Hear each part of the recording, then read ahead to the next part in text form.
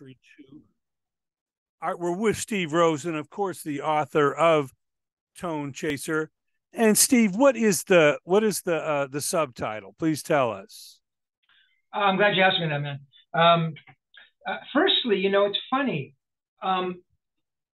Tonechaser, a lot of people write it as two words.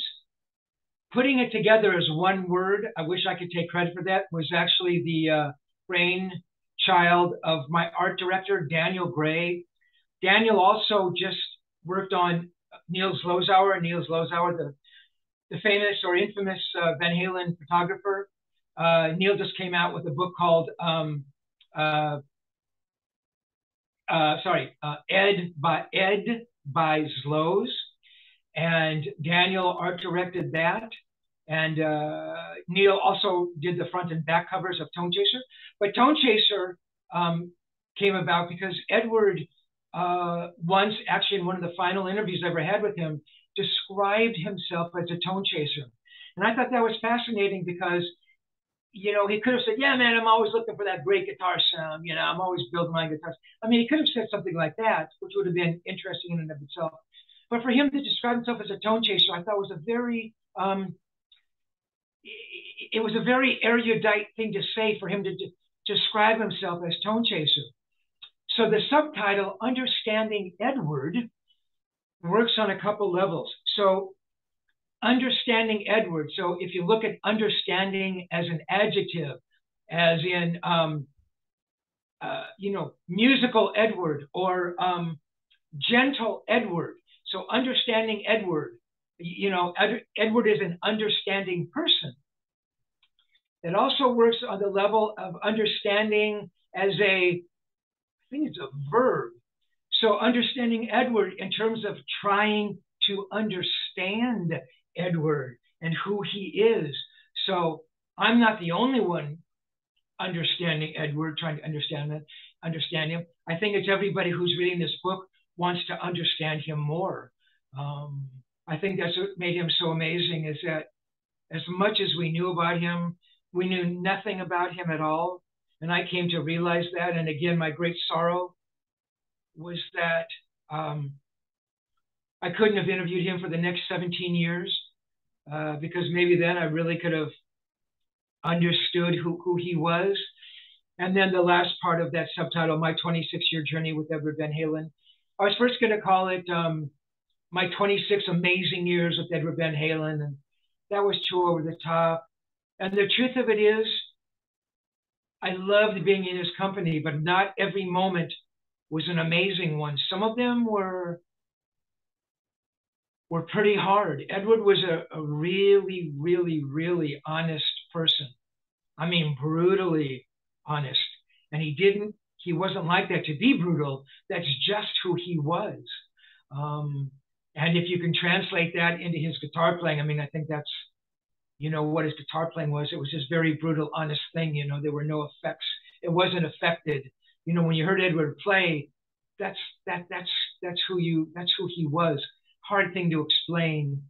So, you know, I thought Journey, I thought that kind of it described it, you know, because there was a lot of ups, you know, climbing mountains and ascending to these higher places, and there were a lot of valleys, you know.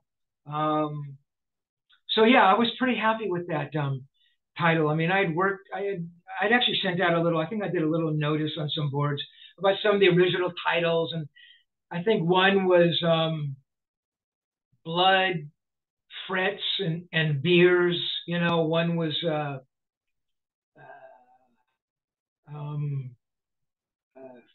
I can't even remember some of the other ones. But I'm happy with Tonechaser. When I heard Edward say that, I go, oh, there's my title. You know, that's how he's describing himself. That's who he is. So, yeah. And at what point did you say, all right, it's time to really document? You've had your audio interviews, the YouTube clips or whatever. When did you say, and why, this is time to really document this book? You know, though I didn't physically start on it for 17 years, I had thought about it a lot. And every time I start to write it, I couldn't find it. I didn't know what it was. At first I thought I was going to write it in third person. Uh, Edward Van Halen called me that day. It was sunny on that Thursday afternoon, and Van Halen's third record was out. And, those books had been written or they were going to be written, and that just didn't make sense to me. So I kept thinking about it. Plus, I'm going to be honest. I didn't know if I could write a book that would measure up to this legend, and let's face it, that's what he was. Who was Edward Van Halen? I didn't know if I had it in me as a writer to portray him in an honest and meaningful way. And it's like, I don't know if other writers ever think about that, but that to me is like, if I can't write something at least that I feel really good about, I'm not going to write it. And then, years went by, and I had friends said, man, we think you should write that, and that'd be a great story. And I go, oh, I don't know, man. Someday, maybe. And then a friend of mine, Andrew Klein, and I'd worked with Andrew on a Randy Rhoads book. And we were talking one day, and I had mentioned something about a Van Halen book. And I said, man, I don't know. I just can't find the voice. And he said, well, write it in first person. I go, what? He goes, yeah, man, just write it from your standpoint. I go, hey, I can write that book. I called Ed that day, man, and he was still sleeping. So I went and had a cup of coffee and waited 3 hours and called him back. That story I could write. And that was going to be an honest story because I'm right there. So I can make this guy, Steve Rosen, say whatever he wants, but I'm going to really try to find the truth in this. And now this Steve Rosen guy can really remember what was happening there. So that was a huge door opened. And then right around was 2000, I remember, I was thinking more and more about it. Now remember, it was my birthday, August 24th, 2000. And I'll make this short because I write about it in the book. My cat would wake up in these horrible early morning hours, 2 in the morning, 3 in the morning. He'd wake up, he'd meow, he'd want to be fed. I'd wake up to feed him, and then I'd go back to sleep, But then he'd meow when I went back to sleep, so I'd stay up and I'd have a cup of coffee. Well, one day on August 24th, it was my birthday. I went and sat down at the computer, and I just started writing. And I knew it was going to be somehow Van Halen related, but I didn't know what. And I just started writing what was going to become the intro to the book. And I didn't know where it was going, and I didn't know what was happening. And, I wrote for several hours. At the end of it, I read it, and I go, this is okay. This is all right. There's something there. And literally, I did that every morning. And my cat would wake up, Arpeggio, every morning. He'd wake me up at 2 or 3 in the morning.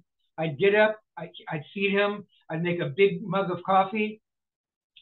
I'd walk back upstairs in the little Hollywood Hills house I had, man, and a rental, and I'd write, and I wrote for quite a long time. I probably wrote till 8 or 9 in the morning. It was light, and it was like that. I wrote every single day for 14 months, and I'd never ever written that. I'd never kept to a schedule that vigilantly.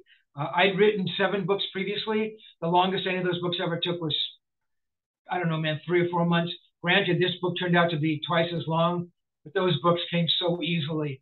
And honestly, once they were done, I never kind of did any editing. It's kind of like, yeah, they're good. And I was done with this one. Every time I get done with something, I'd go back and I go, oh God, that line, that word, that comma, man, I obsessed over this thing. I went over edits with Daniel, the art director, and God bless him for hanging in there. Literally, man, we went over edits for months. There were commas, semicolons, which I hated. We got rid of those. At first, I left in all of Ed's uhs and ums. And I thought, oh, that's who he was. But it broke the continuity and didn't really add anything. So we had to go back and take all those out. Um, so yeah, man, just I don't know. I don't know if it was because of my birthday, because something hit me. But the time just felt right. And honestly, part of me thought, I want to write the book. I want to finish the book. And I want Edward to know I wrote the book. And I really believed this, and I thought this, he may be furious as hell that I wrote the book, and he may hate me, he may despise me. I don't think he ever would have read the book, because I don't think he ever read any interview I ever did with him, which is kind of funny in a strange way. Or he could have realized that I wrote this book about him, even though we hadn't spoken for 17 years. And maybe that was the entree into the beginning of the second part of a relationship. And I thought either way, I had to know. So I began the book, and horribly, a little less than 2 months later, Edward passes on the 6th of October. And it was horrible, and a question that people have asked, well, did you think about stopping the book? And I mean, I don't want this to sound cruel, but certainly there was probably a moment. But honestly, at that point, I felt it was something that, and I hate to use the word that I had to do, like I was a martyr, or, it was catharsis. I hate those kinds of words. But by then, and again, it only been about a month and a half. But honestly, man, I thought what I had written was really good, and I wanted to see it through. So I continued. Again, yes, there was a pause there. So I continued. And yes, 14 months later, and again, I couldn't find an ending.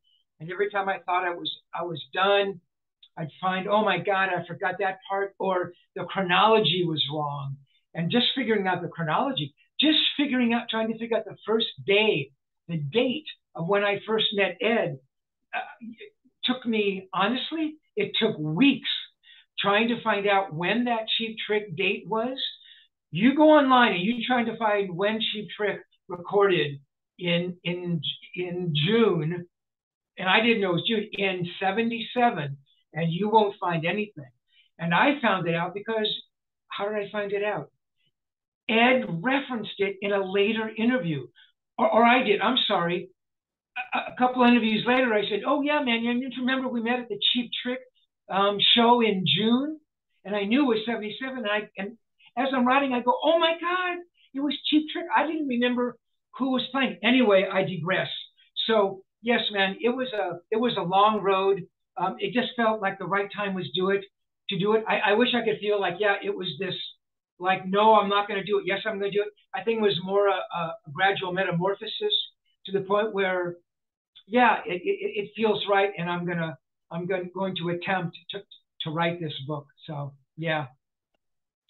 Well, again, you're paying tribute to him. This is a friendly guy, and it's pretty much in his words. You weren't trying to write a tell-all or defame him, or show anything other than the greatness that he was. So yeah, we're glad you didn't hesitate. Like I say, just knowing those conversations you had, and the fact that he trusted you, enjoyed speaking to you about music. So you were kindred spirits, to just pop up at your place in Laurel Canyon. I've never heard him do that, otherwise. So you were definitely a journalist he trusted. So we're so glad you made that happen. Now, would you label and date the recordings? Because obviously you're recording your interviews on cassettes when he was over. Dude, you're asking me these questions that make me cringe, but they're good questions, man. Or could you listen to the interview and see what album he was talking about and put it in chronological order? There you go. So the interviews become the stepping stones. You're exactly right. Did I date the interviews? I always considered myself a documentarian. And I always thought, yeah, man, I'm really good about notating dates and when I did interviews. Well, let me tell you, man, I don't know. I must have, I don't know, 35 or 40 cassettes of conversations, and half of them are not labeled. And oh my God, it made me crazy. So when I say assembling a chronology was mind-numbingly difficult, what you describe is exactly right. So yes, some of the interviews, thankfully, were dated. So I know the exact day when some of these interviews took place. Many of them, I don't have a clue of the year, much less the date. So what I'll digress just a moment. I had a buddy, Dave Jeffers, who started making cassette copies for me, and I was smart enough to do that back around, God, probably the mid 80s. Dave would make cassette copies for me. And Dave would basically label the cassettes as I had done them, you know, 1, 2, 3, 4, 5. And he'd write on the cassette, the new label, you know, the artist, Gary Brooker, Procol Harum, January, and I'm just tossing the dates out here, 76, you know. So I was giving him, I had archived the cassettes when I had done them chronologically. I didn't know the years. In other words, the cassettes in the front were older than the cassettes behind it. You know, they were stacked. I used to stack them in these orange crate boxes. So I knew that the ones before came, the ones in the front came before the ones in the back, because, you know, I did an interview, I'd place it behind, you know, the more recent ones. But I had no idea about some of the dates. So I had a little idea of some of the years, because, you know, an interview might have been sequenced there around the interviews that were all dated around 81 or 82. So I had some idea, but I really had no idea, because some of them might have been misplaced, blah, blah, blah. So I'm going through the interviews, and I have like a read at a printout of all the Van Halen interviews I've done with the dates and the ones without the dates. So the early ones, like I said, had dates on them. Then I get to the ones that I had no dates. And as you well described, I'd have to sit there and I transcribe these interviews. So you're hearing a lot of interviews you've never read before. So as I'm transcribing these interviews, thinking, oh, this is the interview for, you know, Between Women and Children First. And again, my chronology is bad. Fair warning. Thank you. You know, so I'm listening for some hint about, yeah, we were, you know, in there, and you know, something that would tell me something or give me some idea of the time of year, or, hey, man, you know, we're on the road in Springfield, and, you know, I could look up, you know, 1980. Were they anywhere in Springfield? Oh, 1980, February 14th, you know, so I can. So, yeah, man, but it was a lot of detective work. And I write in the book that some of the chronology I may have fictionalized. I don't think it really means anything to the story, but it had to be done that way to make sense of this. But I think I got pretty close. I mean, I agonized over these interviews. You know, he'd say one little thing like that reference to the whiskey. And I mean, that was like, I mean, I tell you, man, I looked for weeks trying to find that day, because the first day I met Edward, I felt was really important. Maybe to me only, but I had to know that day. And I finally found Well, I know mid 77, Cheap Trick were on tour with Kiss, and they played multiple shows at the Forum. Maybe on a day off, Epic Records says, we're going to send you into the whiskey, and we're going to record your live show for, you know, this quote live album. Obviously, we know later that year they recorded the real live album in Budokan in Japan, and that's what broke them. But maybe it was like a radio promo kind of a thing on a day off from that Kiss tour. That could have been it. Obviously, Ed was connected to Gene Simmons and took a liking to Rick Nielsen, so that may have been what that Well, it day could have was. been. Yeah, they actually recorded there for 2 days. Yeah, I'd never heard of this album, Something Live. Um, but Yeah, it's probably one of those rare radio promos that they had King Biscuit Flower Hour, all these different live things back then, and obviously it was never commercially released. I mean, even Budokan was only supposed to be Japan only, but people were buying so many imports. Epic put it out here, and hence the groundswell that Cheap Trick had. But yeah, yeah, no, that's amazing. Now we obviously knew that Ed didn't trust everybody. He was shy. He was introverted. It was all about the guitar. He trusted you in continuing to talk to you and all that. But what were some of the other traits that you saw in Ed as you would casually be hanging out, at your place?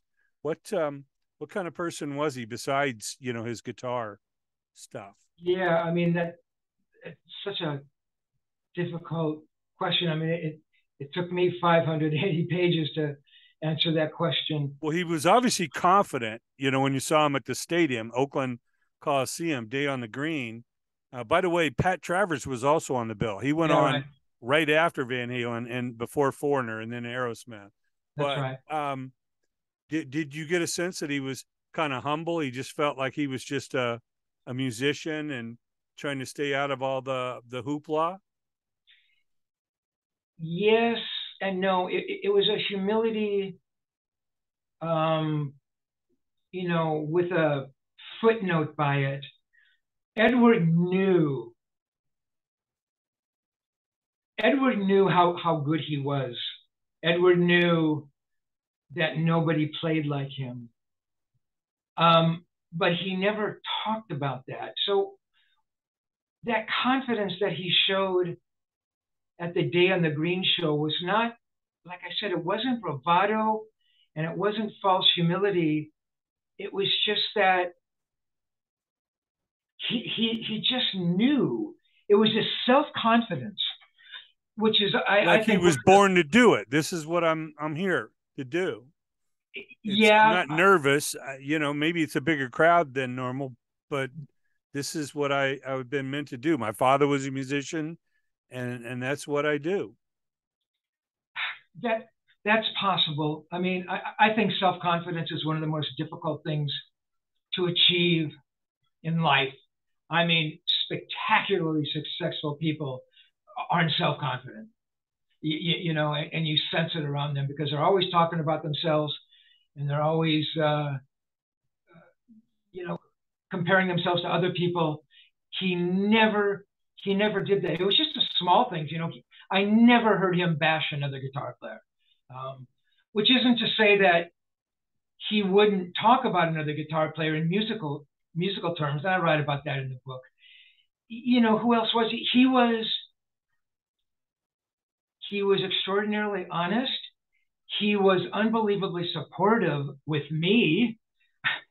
I mean, look, being around Edward Van Halen, and I write about this, and I wrote about it a lot, was a surreal experience from the first day I met him to the last day we spoke. It was nothing short of amazing, and being in his company was intoxicating, and I wanted to be around him every moment. Um,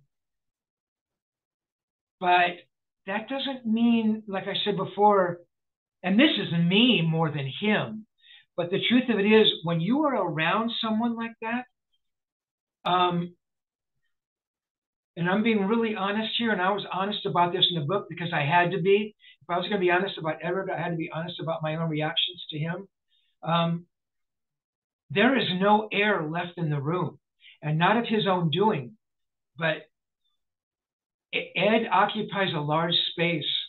And not that I was anybody, but, if you're unsure about yourself, when you were around him, I mean, you disappeared. And that was not an easy thing.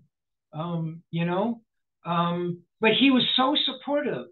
And if I and you don't want to go, well, Ed, talk to me, Ed, I never wanted to do that, but he always sensed that, and he goes, hey man, or he'd put his arm around me, or he'd just look at me and give me the smile, The guy was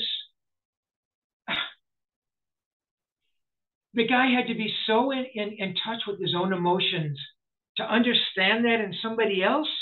That was a really rare thing. You know, he was an amazing guitar player. We all know that. He, in his way, in that way, he was an unbelievably intuitive human being. And he was that way with everybody. And he was that way with his band. And when things weren't going right, there was a reason why. And Edward sensed those things, that intuition thing. And with Ed, a major thing with him was respect.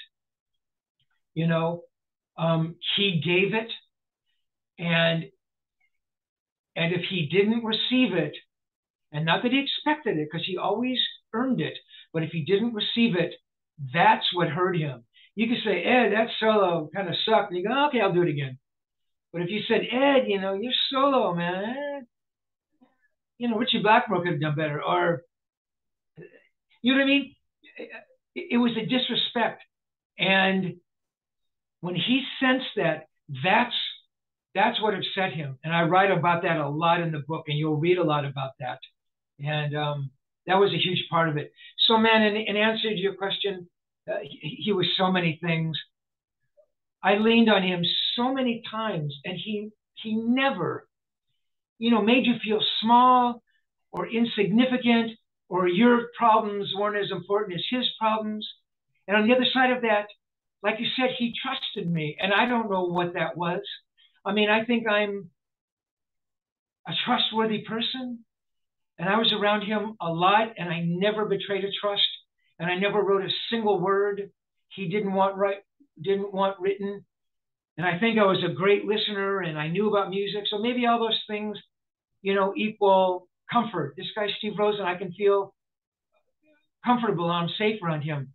So he'd tell me things as well, and,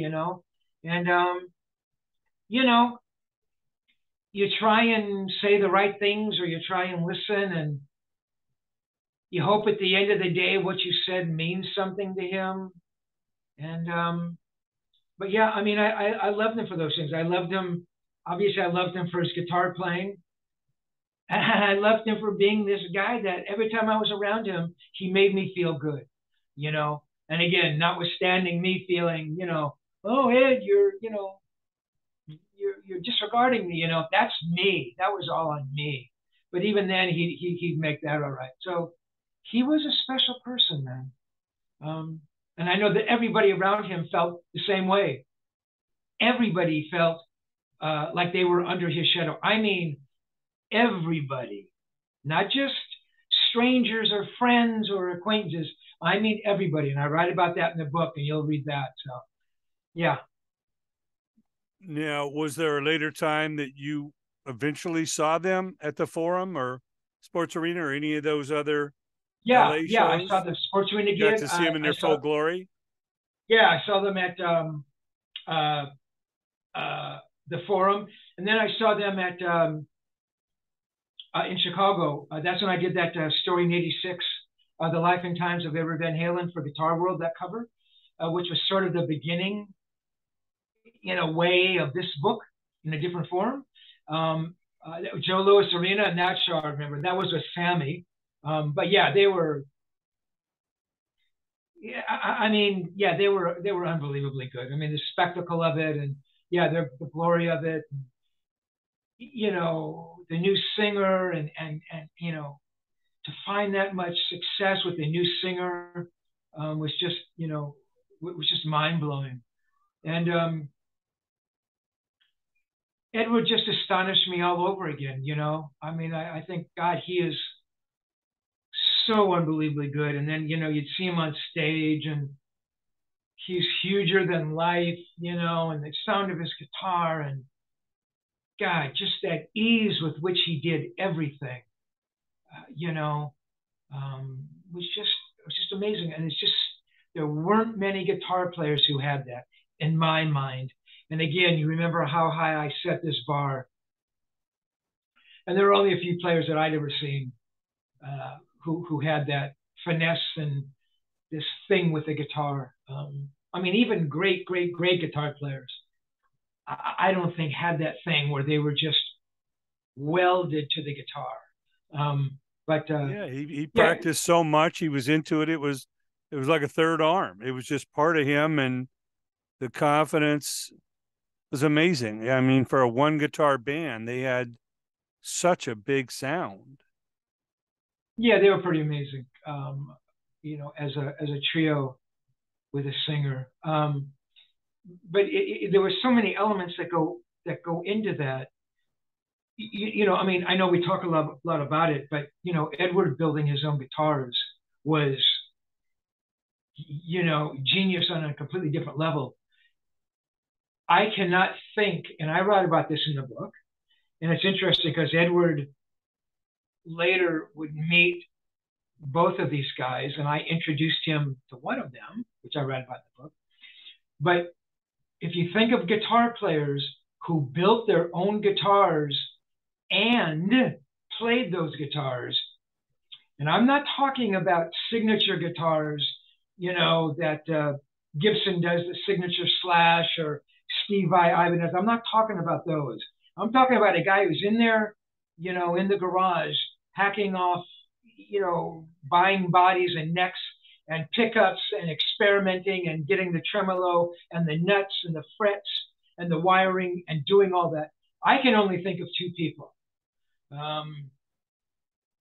Les Paul and Brian May.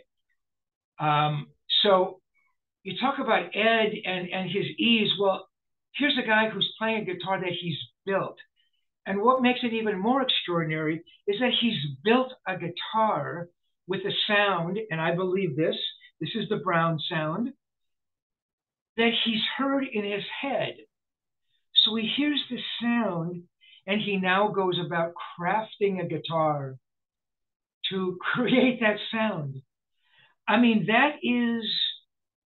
that's like coming up with a result and then trying to write the formula for it. You know what I mean? It's not like creating the guitar and going, oh, that's the Brown sound. It's him hearing the sound and then creating the guitar and knowing that, oh, I'm going to need a humbucker. Oh, no, it's not going to be there. No, it's got to be, put right into the body. No, it's got to be the tremolo can't be floating. That to me is, I remember talking to somebody. He goes, no, it's not that hard. You just do it. You just put the neck on the body. I go, no, Ed, it's not that easy. So, so that was part of the whole thing of that image of him with the guitar. It was just all of those elements. It was just a lot of things. Yeah, it was like a mad scientist. He was. He built Frankenstein. It was just unbelievable. He heard it. He saw it and figured out how to do it. And talk, writing for the guitar magazines, talk about the enormous influence he had. I mean, everybody wanted to sound like him. They wanted to figure out how he got those sounds. I mean, his impact on the industry was so staggering. And to him, he was so humble. When you saw him live or on the record, besides Eruption, which Ted Templeman had the brilliance to get out there first, he never did long solos. There weren't. He wasn't overindulging in the guitar. To Ed, the band and the song seemed to always come first. Yes, the guitar was outrageous, but unless it was a great song and this could be played on the radio, it seemed like he, was a team player. I mean, that's pretty much true. For Edward, the song and the harmonics of it. And I don't mean harmonics. I mean the harmony of the song, the chords, the orchestration of the song. That was paramount. That was everything. And Edward, yeah, he wasn't gonna, he wasn't gonna put a 32 bar solo in a 3.5 minute song. And you listen to those songs. I mean, I know in the first two records, I mean, I don't think there's a song over 4 minutes. I mean, I don't know if any of those songs are over 4 minutes. They're all 3.5 minute songs. He was really aware of song formats. But what was so amazing about his writing is that, unlike other bands, I mean, you can follow their formula. It's a, as any songwriter kind of knows, there's a, it's a verse, and then there's like a B section, and then that kind of goes into the chorus, and then it's a solo and a B section, and then like a bridge, which is like this other little part into a solo, into the chorus, out. Edward knew all that stuff, and I think and I'm positive he just threw it all away. For Edward, it could be verse, verse, verse, verse, chorus, bridge. It just didn't matter. And I think a lot of people overlook, his actual songwriting and his orchestration of songs. I mean, his impact, yeah. I mean, every music journalist has written about that. Everybody wanted to know how he played Eruption, and they all thought it was keyboards. And honestly, with Ed, yeah, there's the humility factor. It meant nothing to him to hear other guys doing it, but it actually pissed him off. He goes, "Well, why don't they just come up with something on their own?" And I remember him talking about, and I don't want to talk about it because it's in the book, but he talked about, a guitar player actually stealing his solo. It wasn't Eruption; it was some other solo in a song he did, and I mean that really pissed him off. So he just thought, yeah, why don't they just go out there and find their own thing? But his impact, I say this in the book. I loved Edward's playing. He was one of my favorite guitar players. Jeff Beck is my favorite guitar player. Again, because that's the era I grew up in, and Truth and Beckola, and seeing the Beck band. And, one of the first big interviews I did was with Jeff Beck, and I was in bands and I was doing shapes of things, and so Jeff Beck to me was, he was the greatest. But I believe that Edward Van Halen was the most influential guitar player who ever lived, more so than Jimi Hendrix, more than Jeff, more than Page, more than all of them. I think there are more guitar players who wanted to play like Ed, who wanted a one pickup Strat type guitar, than anybody who wanted to play like Jimmy, or either of the Jimmys, or Beck, or David Gilmour, any of those guys. Yeah, Ed's influence, because of the guitars he built, and who he was, and all that stuff we're talking about, and just that thing that he had, that indefinable thing. And even the great guitar players, and I've met a lot of them, even they're missing that little piece. I mean, they're icons and they're legends and they're formidable guitar players and they're beautiful artists. But what makes Ed, from this great legendary guitar player into an icon? I mean, that is it took me, like I said, nearly 600 pages, in some form or another, trying to talk about that. And I don't know if I have the answer. I don't know if there is an answer. What makes somebody, who gives them that quality? I don't know. But I think it's all these things we've talked about that just come together. And, I think a lot of it had to do with his consistency, because every album had new innovations. They had new tones, new sounds, and there were always hits. They never put out a dud. I mean, the 6 albums with Roth and the 4 with Sammy, he always delivered. The consistency was unbelievable. You look at a band like Boston, they had this giant first album, and then it all kind of dissipated, from there. But you look at the body of the work, and he always innovated. He was a trailblazer on every single record he ever put out. Um, that is,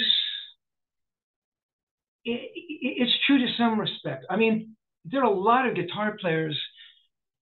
I mean, there are bands who put out consistently great records with great guitar players, but the guitar player doesn't rise to the level that Ed does. And I think it goes beyond his music.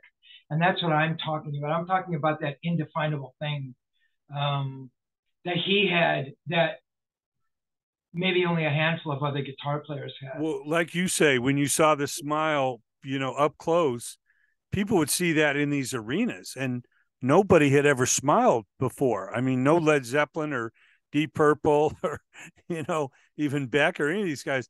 Nobody showed how much joy they had playing as Ed, and that I think had a lot to do with it. You just saw that he was born to do this. He just loved hearing people enjoy his music, and he just felt blessed to be able to do it at that level. That was certainly a big part of it. The smile did not hurt, for sure. Yeah. And talk a minute about Mr. David Lee Roth, because some people minimize. Well, Dave's just arrogant, this partier, he's running around, he's chasing girls, whatever. But Dave wrote all the lyrics. Dave may have had that artistic tension with Ed, but I think that was a lot of, again, the success. If everything was kumbaya, it might not have had that, tension. Ultimately, it split the band when Dave left. But talk about how important Dave was in the formula of those first 6 records of Edward really having a foil to raise his bar and make those songs radio ready. And then live, Ed could do whatever he wanted because Dave was the master of ceremonies. As I mentioned, I'd only interviewed Dave once. I ran into a couple times, and he was always very friendly. I mean, he knew that I was friends with Ed, so it was a cordial relationship. Dave was responsible for lyrics and melodies. Edward never tried to interfere with that. And I write about this again in the book, and Edward acknowledges that a lot.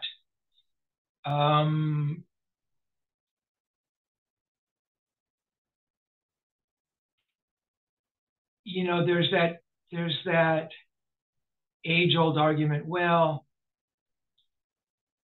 Edward would have been successful with any singer. Well, obviously he proved that with Sammy, to a lesser extent, with Gary Cherone. Look, Ed would have risen to the top in any band, whether they had the success of Van Halen or not. I mean, that's impossible to say. I mean, who knows? But Dave was important, and Edward understood that. Their relationship was not great. I write a lot about that. We talked about the respect thing, and again, that's in the book in detail, and that's where it got sour. Dave taking things for granted, but Dave was half of the music. It's funny. I asked Ed. Ed never knew what one lyric was. I don't even know. I think he probably knew the titles of the songs, but that was about it. But that was just Ed. He said Dave writes about what he wants to write about, and it doesn't really impact my life, which makes sense. That's a fair enough explanation. Yeah, Dave was important. I mean, obviously. Yeah, I think it was the chemistry. Those 4 elements. You can't understate Michael Anthony's importance. You can't understate Alex Van Halen's importance.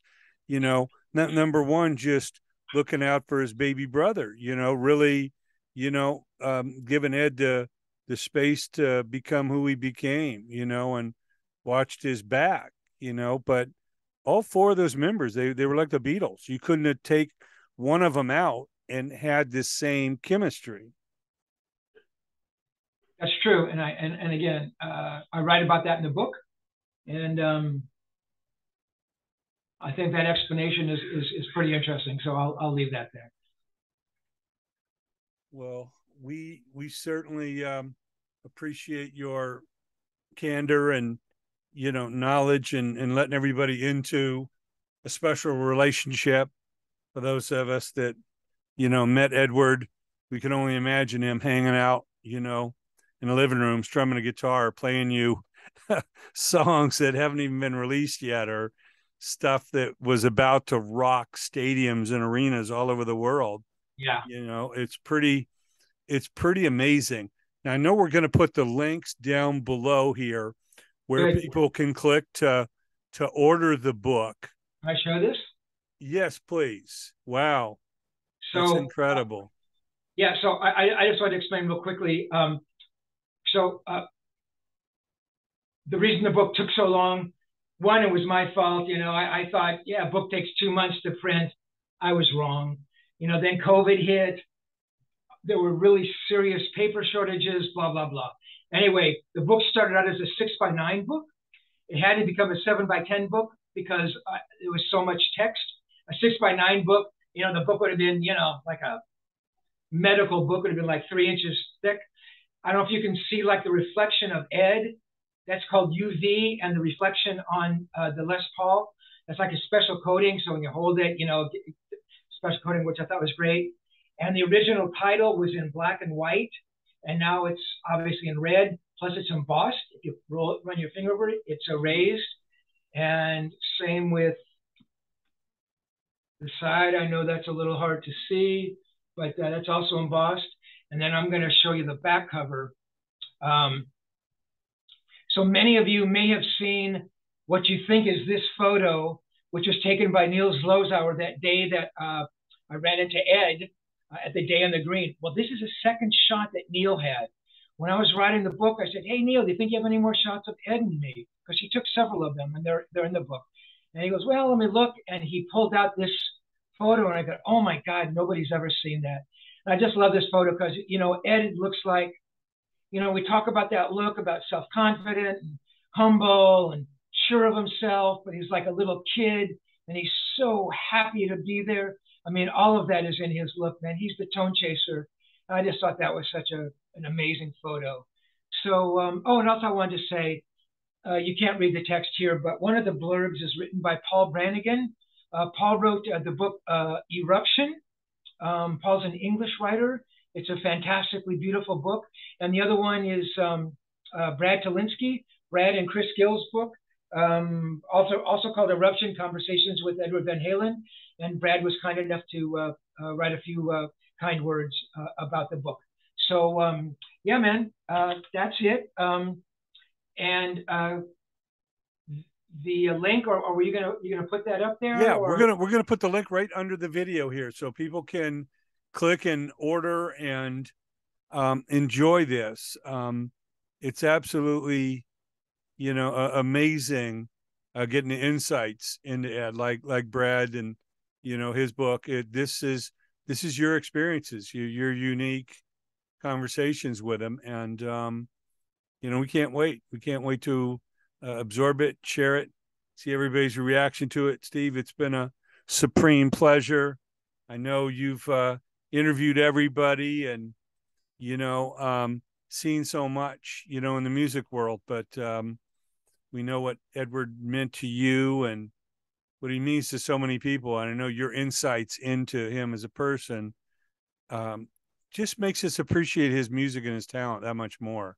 I mean, we can hear his talent. The music will live on forever, but to just know the person, it just makes us appreciate it more. Now when we hear the music the next time, we have a little more insight, a little more depth to our appreciation, for what made Edward easily one of the most important musicians of the century. And we know 100 years from now, people will still be studying his impact, just like Hendrix, just like Les Paul, just like, the greats. It will live on. It's amazing to see what his son Wolfgang's doing, playing the Van Halen songs and the tributes to Taylor Hawkins, and what he's done on his own. And he didn't rely on his dad's music, for his band Mammoth. And it's pretty amazing to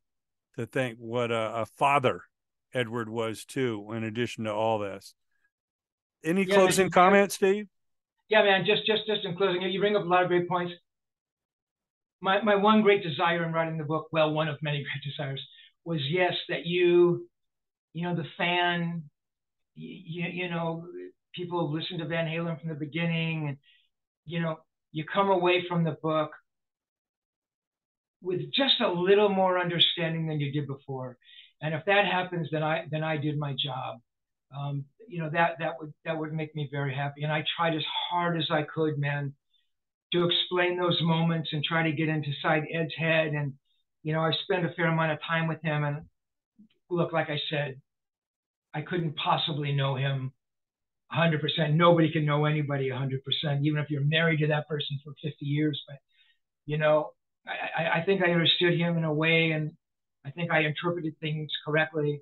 And I tried to write about that in a way that you could understand that and walk away thinking, I think I know Edward a little better. That's what I'm hoping. And yeah, man, I just hope for the people who've been waiting months, and some of you have, maybe you pre-ordered back in January or February. I know it's been a long time in coming, and I've had some comments from you guys, and you all seem to be really, kind of overjoyed with the book, and that really touches me. That means a lot. I'm sorry about that, guys.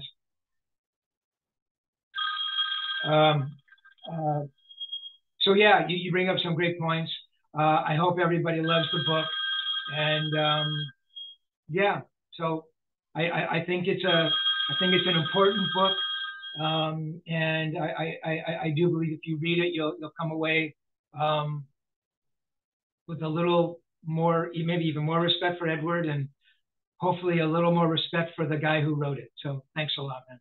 Well, our special guest has been Steve Rosen, author, Tonechaser, Understanding Edward, and of course, so many more books and articles. And we love your passion for music. It's infectious, just as the music is. And Steve, thanks so much for great interviews here and helping us understand Edward that much more. And best of luck on not only on this book, but all your future ventures. Thanks so much for joining us. Thanks so much for having me. See you, buddies.